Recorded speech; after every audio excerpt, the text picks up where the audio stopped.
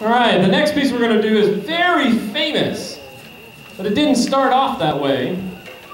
If I tell you the title, you're going to probably go to one name real fast, and this is entitled What a Wonderful World. Kenny G. Kenny G. No. I hope you say Louis Armstrong.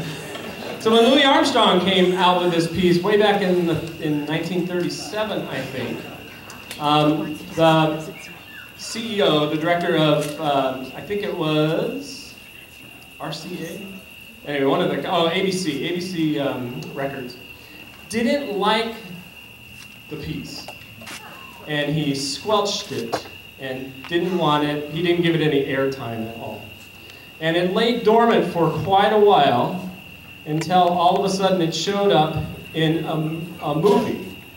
And it became this great hit in 1988, and I'm forgetting the movie. Good Morning Vietnam. Good Morning Vietnam, thank you very much. Good Morning Vietnam, and it was played, and everybody all of a sudden really loved this piece, and now it became a Grammy Award-winning song.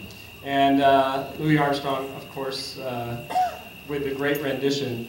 My favorite part of this story is, though, they didn't have a recording of it, so they had to get it recorded and get out. And Louis was playing at a club in, I think it was Las Vegas, probably. And he had a midnight show he did, and they had to do a recording session after the midnight show. He got all of his musicians, the orchestra, into the recording studio just down the block from where they were playing, and they had a session to get this piece done until 6 a.m. in the morning.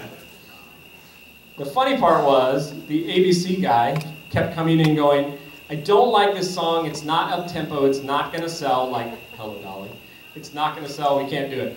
They physically dragged him out of the studio, didn't let him in, and he recorded it.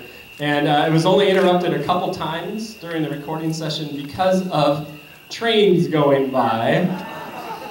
And Louis the Great, you know, he was all, yeah, we'll do it again, it's all good. So anyway, tonight we have Brandon going to treat us to a little alto saxophone on What a Wonderful World.